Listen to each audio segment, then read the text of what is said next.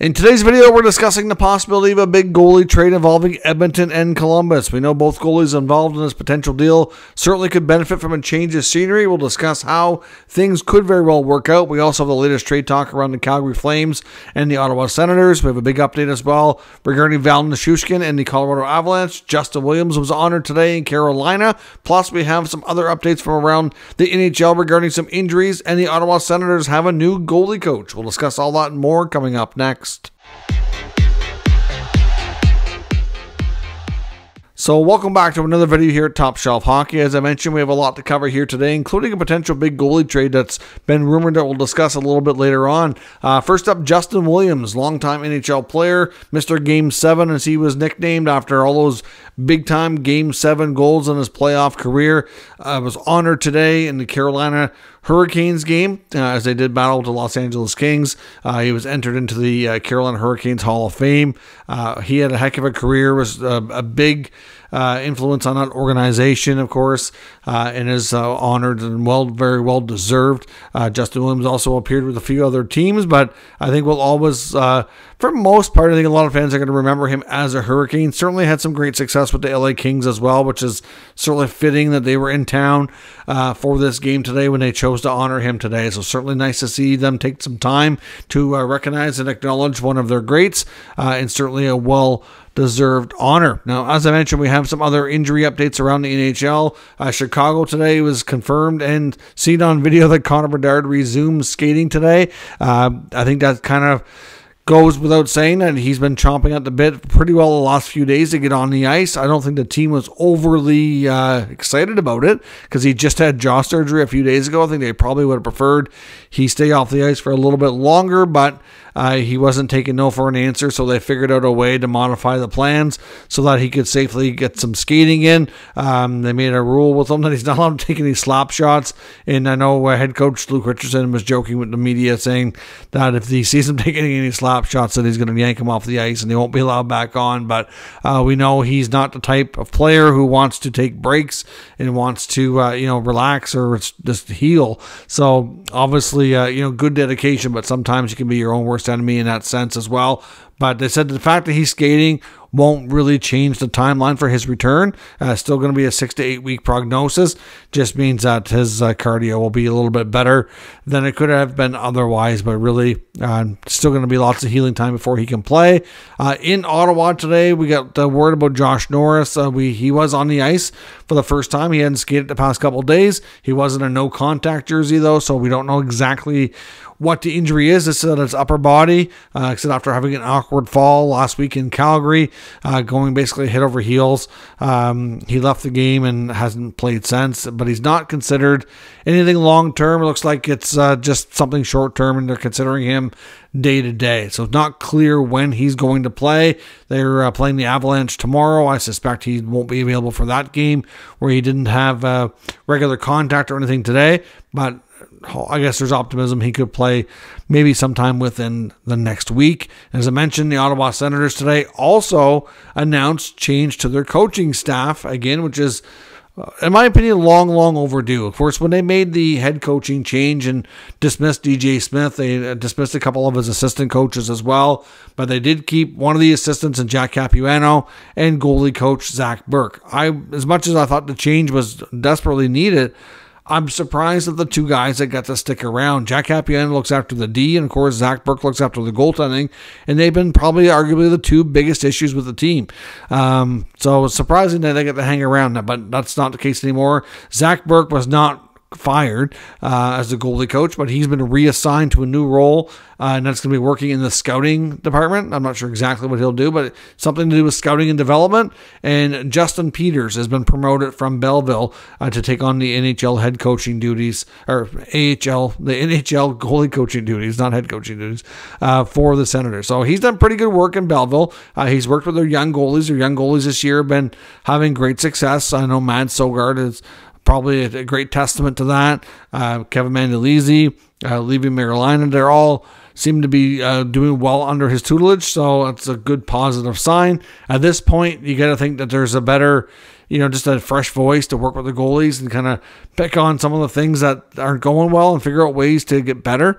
So we'll see what happens here in terms of goaltending, but I suspect a fresh approach and some different coaching techniques will be used and see if they can help the Sens goaltenders play better. Of course, Anton Forsberg just got hurt just past week, but Jonas Korpisalo obviously could, like I said, you can't blame it all on him, but again, there's plenty of times when he'll be amazing, but then he'll let in a softie. Teams have also been noticing that he's weak on a high glove and been picking on him in that sense, and he needs to work on that for sure. So hopefully they can make some progress. Matt Sogard, of course, is up with the big club. Expected to start tomorrow. He's already used to working with Justin Peters, so it will be an easy transition for him while he's up in the NHL.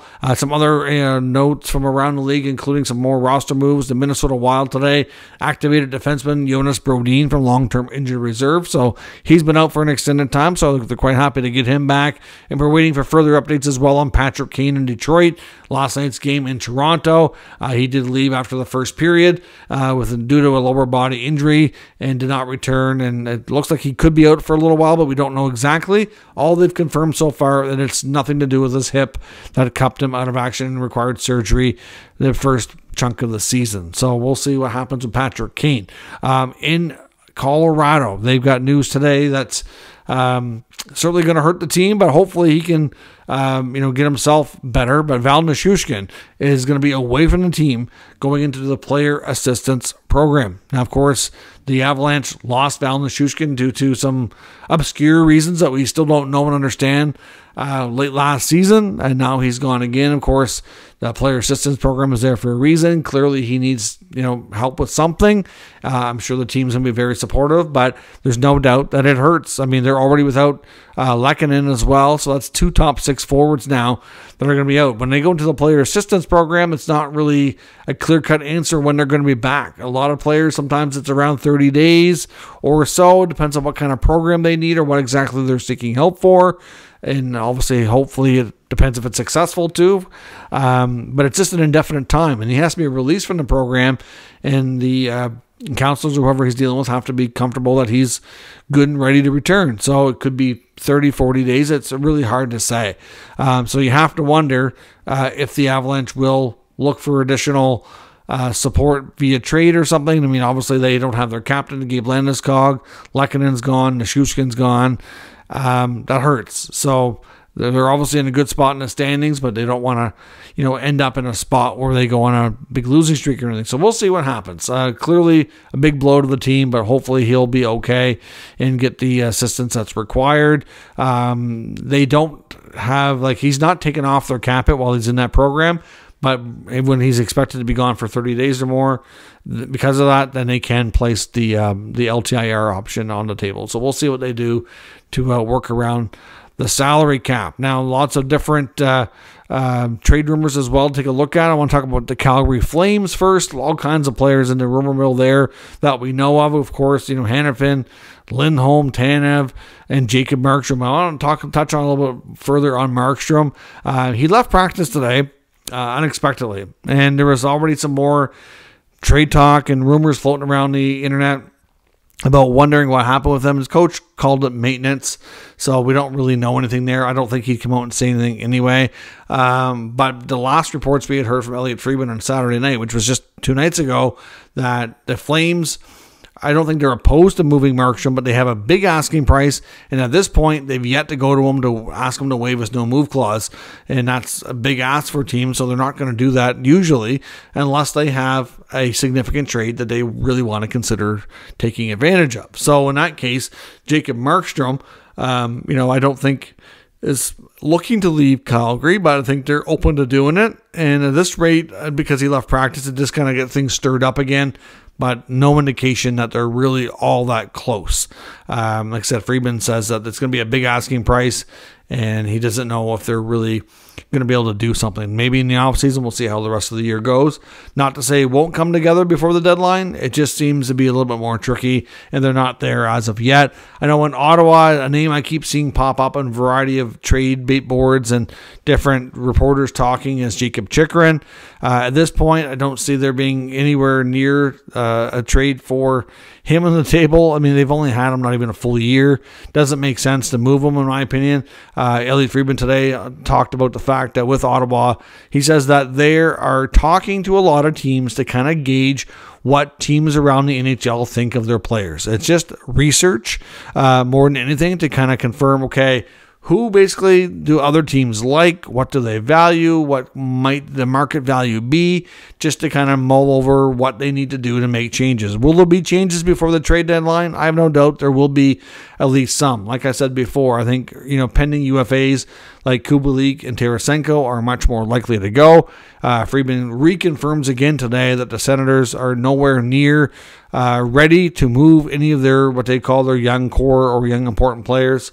So you're looking at, all of your top guys that have signed to longer term deals, whether it be, Tkachuk, Stützle, Sanderson, Batherson, Shabbat, Norris. And I would put Chychrun in that conversation if it was me. Now, he hasn't signed long-term because he came with a contract. He's not eligible yet for an extension. Obviously, he's going to be due a raise on that extension when he does get one, regardless of where it is. Personally, like I said before, I honestly think they would probably consider a move of Shabbat more than Chychrun, but we'll have to see. They have 3 left D that are all going to be making big money in the near future, so does it make sense to maybe move one of them, especially if they can get a top right D? It probably wouldn't be a bad idea to change the mix back there, but it's not a foregone conclusion by any means that Chychrun goes. Sanderson's the only one that's not going anywhere. Like I said, maybe it's Shabbat, maybe it's Chychrun. I don't know what they do. They've tried playing one of those lefty on their offside, and it hasn't quite worked out. But doesn't mean they can't find the right mix and figure out a way for that to happen. So we'll have to see where that goes. But at this rate, even though his name's out there, according to what we heard from Friedman and my own personal opinion, I don't think there's anything to think that Chychrun's going to be moved at all. And in Edmonton, could we see a big deal involving the Oilers and the Blue Jackets? We got a very fiery Elvis Merzlikins after the Columbus game today, and he confirmed that, because we knew that they had a conversation between him and management about finding a more preferable working arrangement for him, basically to get him a fresh start somewhere else. That they were both kind of on board for seeing if they could find a move for him. And now that's changed. That was just like very recently here, just in the past few days, that he confirmed that. And now today he said he's gone and asked for a trade. So he's confirmed that he wants out. Elvis wants to leave the building in Columbus. He wants to move on. He hadn't played since December 29th. He got to play today. He said it was very important to him that he have a good outing and take advantage of the playing time. Picked up a big win, of course, which was important for him. And, you could tell that he was fired up and really emotional, so to speak, which is understandable to a degree. He also went on to talk about the previous one of his previous starts there when they battled the Washington Capitals. He says that he feels that Tom Wilson tried to intentionally injure him as well. Talking about that. So he's just full of, big quotes today. But essentially, if you take a look at Elvis, if he believes in himself that he can be a number one, and he's made that perfectly clear. He wants to have a chance to play, and feels like another situation, he could really go back to being a top goaltender. So clearly, if you look around the league and look at what teams are maybe able to accommodate a move, that's why I get a lot of people talking today about the Oilers. Jack Campbell and Elvis Merzlikins' contracts are very similar. They both have 3 more years after the current season is up. So term-wise, matches. Elvis makes just a little bit more than $5 million, and Campbell's making $5 million himself. So the money is similar. The term is similar. Columbus is a team that's obviously looks like they may make more changes, and kind of, I wouldn't be surprised to see them go down more of even a deeper rebuild. I mean, they've got some guys that need to go for sure. I wouldn't be surprised if we see a GM change. But could we see Columbus and Edmonton swap goalies. It may not be 1-for-1, but there is a lot of connections there that just seems like an inevitable switch could happen. Elvis could go on to work with Stuart Skinner. I mean, yes, they've been getting good goaltending out of Pickard when he's played, but do they really want a chance going into the playoffs with Skinner Pickard, or would they want a more experienced goalie like Elvis Merzlikins to come in and really solidify that tandem? I mean, I know I've seen some say, well, no, Stuart Skinner needs to be the starter to hurt his development. I don't think it hurts anybody's development, myself, to have a strong tandem. And you need more than one solid goaltender going into the playoffs. Teams are, well, it's why the teams with 3 goalies that are NHL quality goalies, they don't want to part with them, right? Because they know that if they ever get to that point, that you need goalies like that because they are hard to come by. So it's certainly not a given that this trade happens, but just looking at their contracts, looking at where the teams are at, looking at what they need, it would probably be beneficial for Campbell to go to a team that's a little bit quieter market, a little under the spotlight, so to speak. Not that there's anything wrong with Columbus, but it is a quieter place to play than a Canadian market. I think we can say that for sure. You're not going to get the scrutiny in the media like you do in Canada. It'd probably be a good place for him to kind of go and try to rejuvenate his career, so to speak. And it gives Elvis a chance to go to a new market, to a new team, somebody who's in the playoff hunt. He's fired up and see if he can help them win. There's no doubt. There's a lot of connections there that seem to work. So it's curious to see if this is something that will materialize or not. Like I said, he was full of good quotes today after the post game, and now it's not just a case of him working with management, that they're open to a change of scenery. He wants out, and he'd like out sooner than later. So that is telling information on his part. And yeah, we'll see where this goes. But obviously now he's going to be putting a little more pressure on them to find a trade. And it's not going to be easy given his contract. But this deal makes sense if you ask me. Let me know what you think down in the comments. We'll discuss further. If you're new to the channel, of course, make sure you subscribe and stick around. We'll keep you up to date with all the news, rumors, and analysis of all 32 NHL teams. Thanks for watching, and I'll catch you next time.